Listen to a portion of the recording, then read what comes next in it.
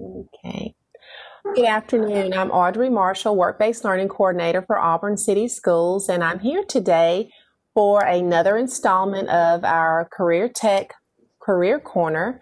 And on this day, we have with us Mr. Tim Hickman, who is the Vice President of Human Resources for Global K9, and also with us Daniel Johnson, who is the Director of Compliance and Security. And they're going to share with us this afternoon some items and some information about some awesome careers in the animal science pathway with Global K9. And we are going to turn it over to Mr. Hickman and Mr. Johnson. Thank you.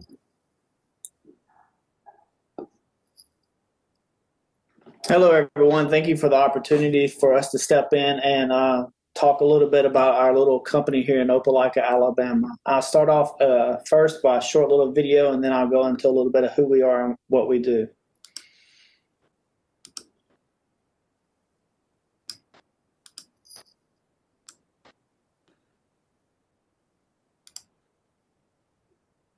Live inspection, documentation, and collaboration for the canine cargo screening industry. This cloud-based application delivers the capability to record canine search team activities in real time and store them to an archival database.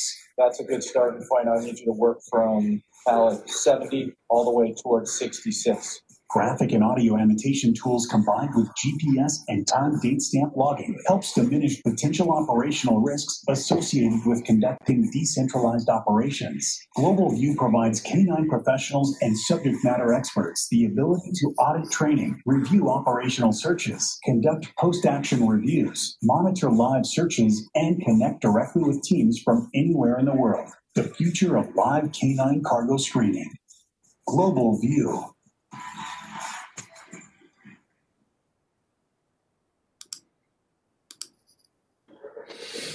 So that is who we are and what we do. A little bit about who I am and where my path began.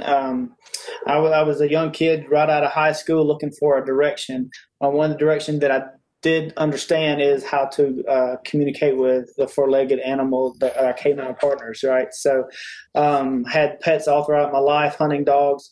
And so I wanted to make that my long life career. And so I was able to join the Air Force immediately after realizing that college was not my wheelhouse at that time. And so I joined the Air Force and got my feet wet in the military working dog program. And so kept my nose clean, and did 10 years in the Air Force. I literally got to see the world and was able to do that while I enjoyed my job. So it's really not a job if you're happy with what you're doing. So so that's how I got introduced into the to the working dog program, and then met great people along the way.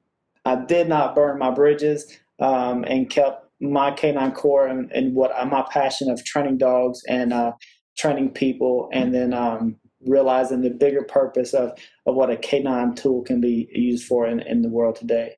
What do I do most about, what do I enjoy most about my job?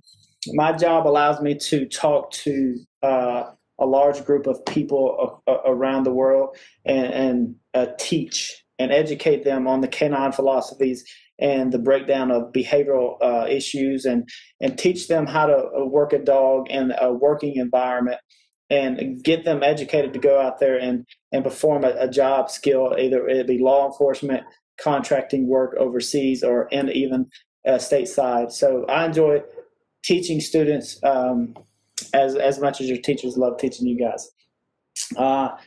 Did anything surprise me about this job when I started getting into it? Absolutely. I realized one thing, that I didn't know everything. I was surprised that I didn't know everything. So what I had to do was open up my mind and understand how to comprehend different diversities of dog behaviors. And so one thing more importantly than the rest of them is that how much science is involved. There's a great deal of science involved. I was able to be on staff at Auburn University's Canine Performance Science program, and was able to work a lot of technology and science involvement with the canine enhancement. And so I was able to get a bigger perspective other than just being a law enforcement dog or some kind of threatening animal that's on the other end of the leash. So that was a big perspective for me. What advice would I give to my younger self? I would give advice of be a sponge, absorb as much as you possibly can in whatever passion that you want. If it be a nurse, a Bass Pro fisherman, a cop, a lawyer, whatever profession that you choose to be, that calling that you have, absorb as much as you want to, because you're not really going to have anybody that's going to push you. You might have one or two mentors out there, but go out there and pursue it and absorb as much skill set as you possibly can. That would be my advice to you. What are some everyday challenges that I face as a profession?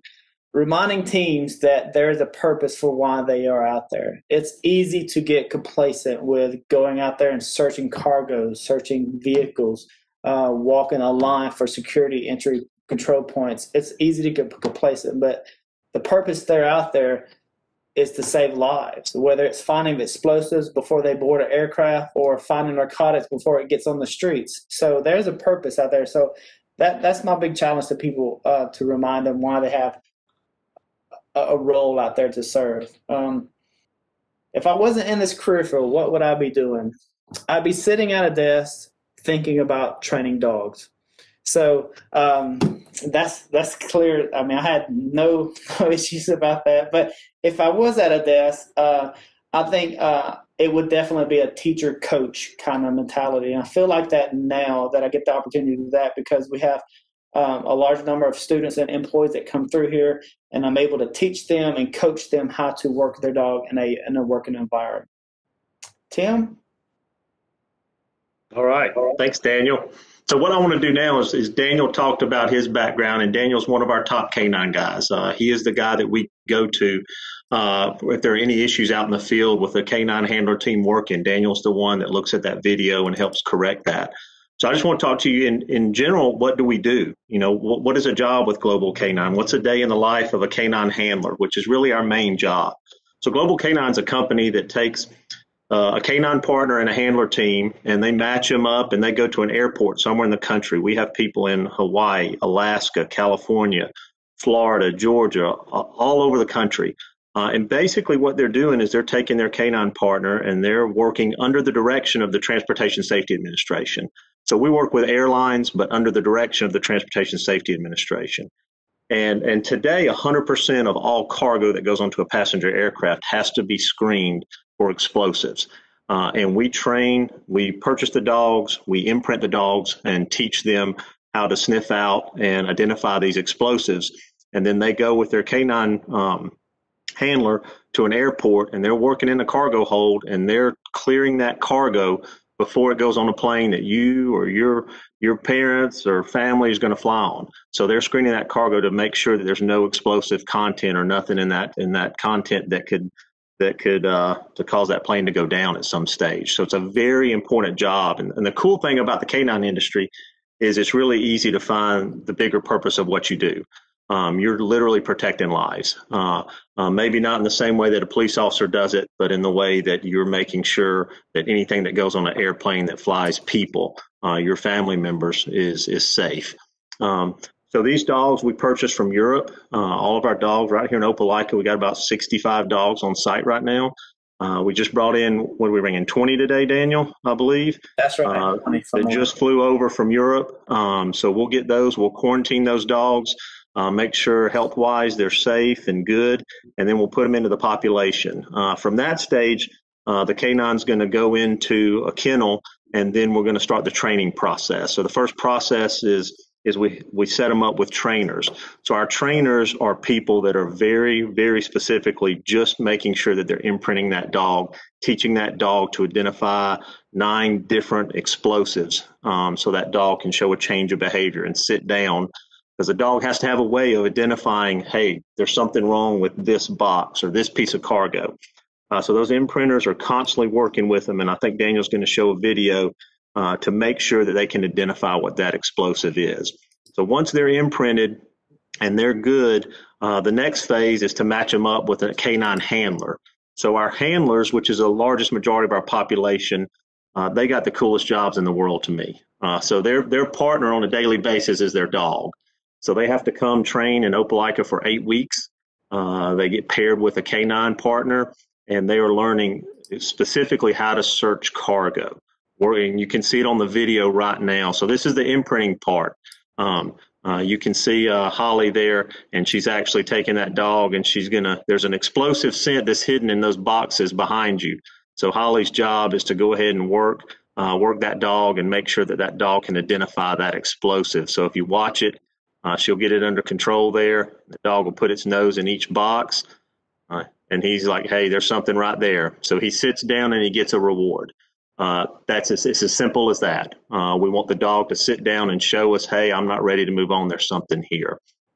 So once that dog's imprinted, it goes through 8 weeks of training with the handler. Per TSA, the Transportation Safety Administration, they have to be paired for 8 weeks to create that bond. So it's very important that you create a bond with your canine.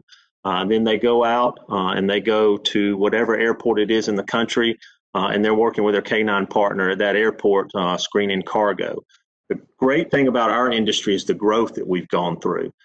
Man, it's just such a great career field because it's growing exponentially right now. Right now, 100% of cargo that goes on passenger aircraft has to be screened. In 2021, 100% of all cargo, so UPS, FedEx, DHL, Amazon, all those guys now have to screen their cargo. So that opens up the industry tenfold. So we potentially could go from 200 employees to 600 in the matter of a year with that with that additional cargo and screening capabilities. The other thing, so you've got your trainers, you've got your dog handler that's actually working the canine. The other thing we have is we have a lot of instructors. So those are people that are actually working, teaching the handler and the canine how to work together, showing them how to sniff cargo and how to work cargo. A lot of little intricacies involved with making sure the dog is a certain distance away from whatever it's screening. So lots of things that go into it. So there's a plethora of jobs: training, instructing, handling. You get to travel a ton, which is great. We have folks in Hawaii and Alaska. We have what we call TDY assignments, which is really cool. So if you're based at LAX Airport in Los Angeles and we need some help in Salt Lake City, and you'll take your K9, you'll run up to Salt Lake City and work for 2 or 3 weeks, different environment, different airport, helping those guys out. You also have the ability to travel back and forth to the corporate center here in Opelika, where we do all of our training to get annual certifications and different things, different training that takes place here. So you get a lot of chance to move around and see the country. Salary-wise, man, the dog industry is great, and it's really easy industry to get into, and it's different than most people think. But you have kennel technicians, which are folks that are taking care of the dogs. So their main responsibility is feeding, watering the dogs, bathing the dogs, making sure they have their medicines and their annual vet visits. Those guys can make, starting out at $10 an hour, up to a handler that's working at LAX Airport that may make $70,000, $75,000 a year. So there's a wide variety of jobs in this industry. From an education standpoint, the great thing about our industry is it's so new what we do. You don't have to have 20 years of dog experience like Daniel does. It's great, but you don't have to. Regardless of what you've done, you're going to have to go through that 8-week program just like everyone else in order to get certified by the Transportation Safety Administration.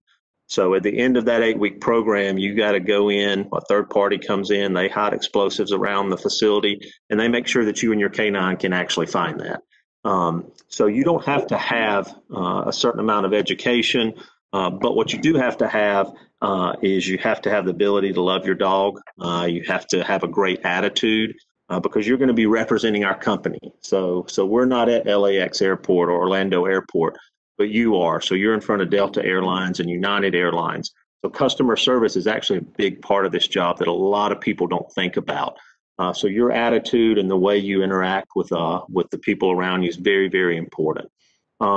Attention to detail, big part of this job because there are a lot of guidelines that you have to follow when you're working with explosives.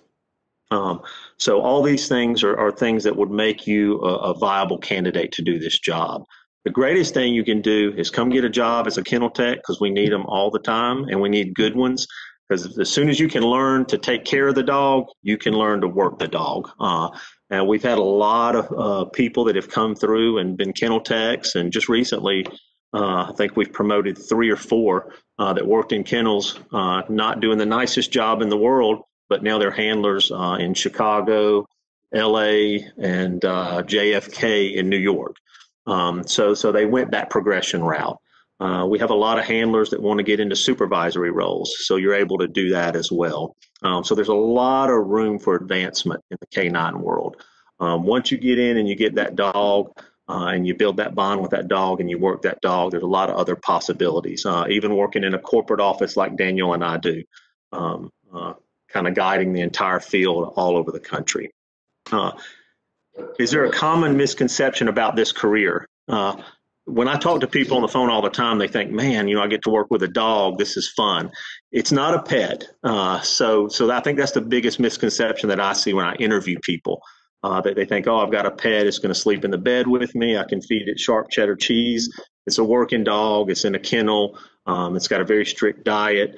But they're super good dogs. I've actually adopted one of our dropout dogs at home. So I have a Belgian Malinois at the house. So that'll tell you how much I love dogs. I have 3 of them and a hamster. So we're animal people in my house. I think the other thing that a lot of new hires, mistakes they make when they interview is they don't do enough research and understand what they're getting themselves into. So I think it's important if you're interested in a job in the canine world, we're right here in Opelika. I would absolutely love for anybody to come out. We'll take them around, take them on a tour, show them the facility. I can talk to them in more detail. Go on the website, do some research, and find out what you're getting yourself into. Too many times I talk to people on the phone and they don't have a clue what they're interviewing for. They don't even know the industry or what it's about or anything about the company. So I think it's very important as a new hire, whatever job you go to, do a little research, find out about the company, who you're going to be talking to so you can go in prepared.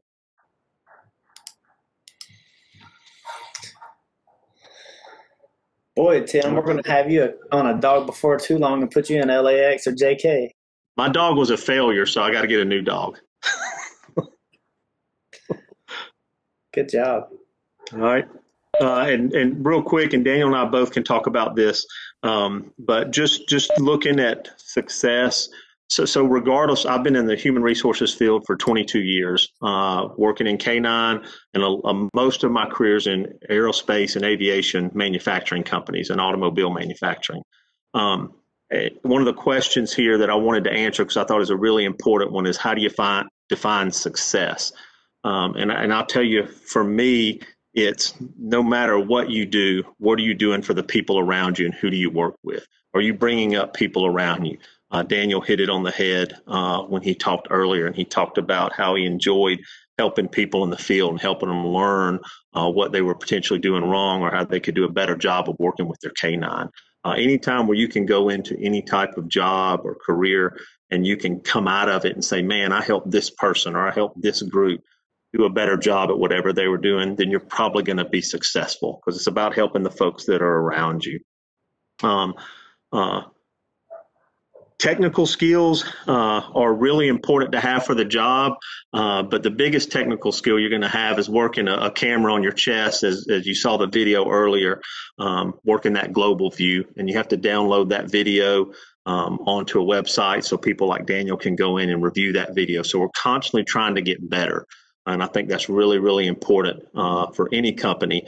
And the way we do that is Daniel looks at video all day long, a lot of days, right, Daniel? And he's looking at what is that handler doing wrong? What can that handler do better? So from a technology standpoint, there is a lot of technology with our company. It's not just handling a dog or working a dog.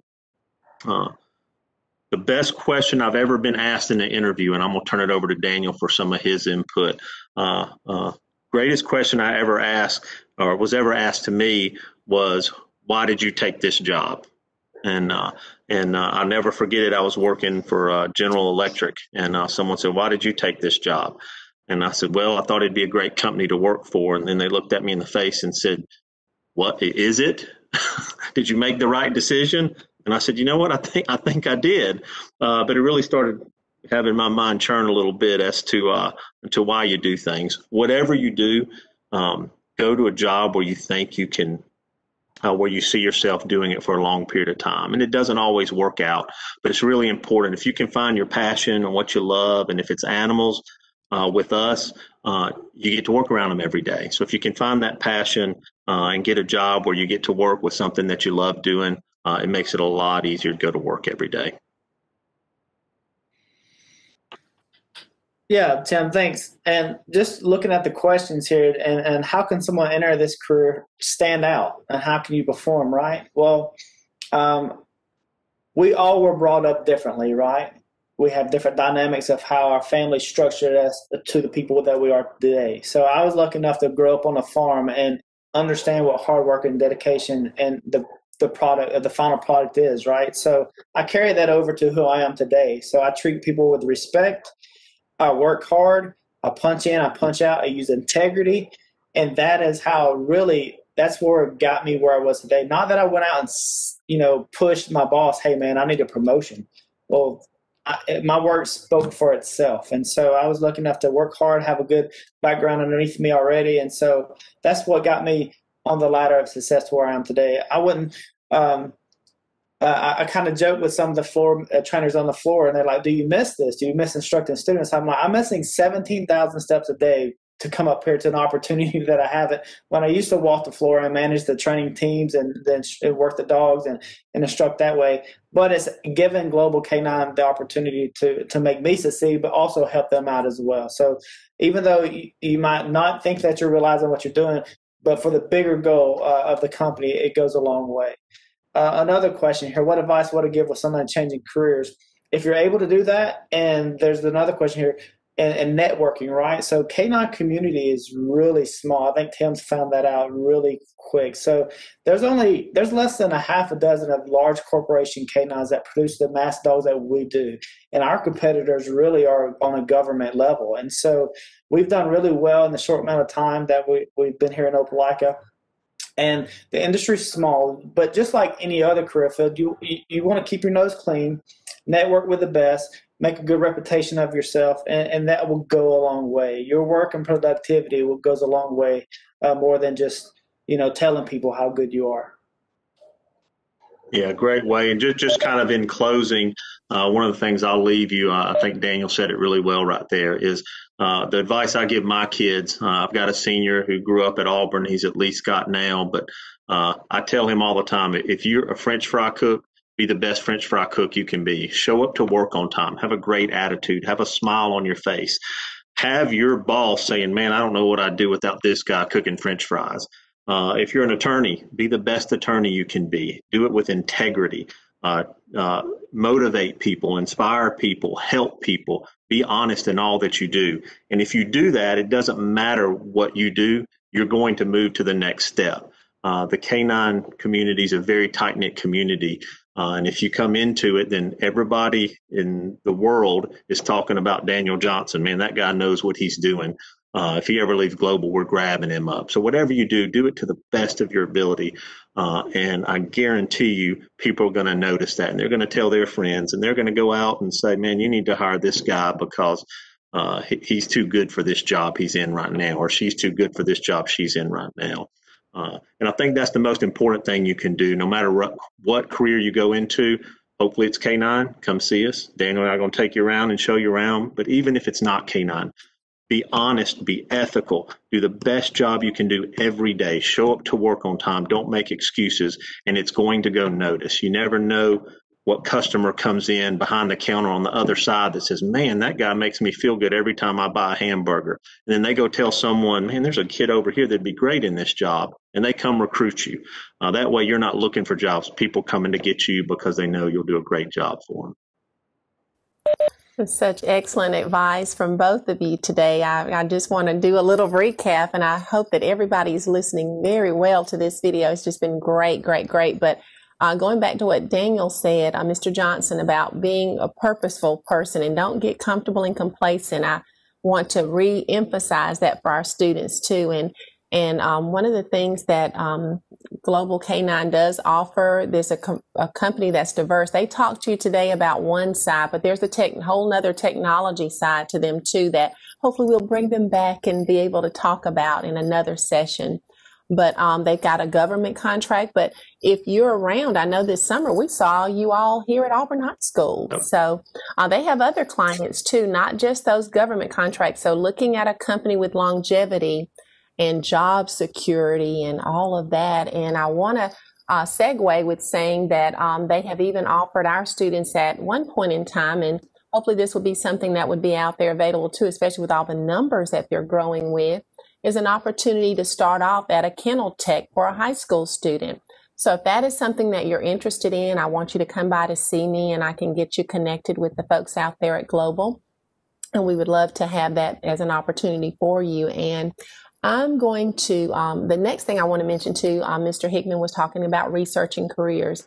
That is something that we want our Auburn High School students to always know.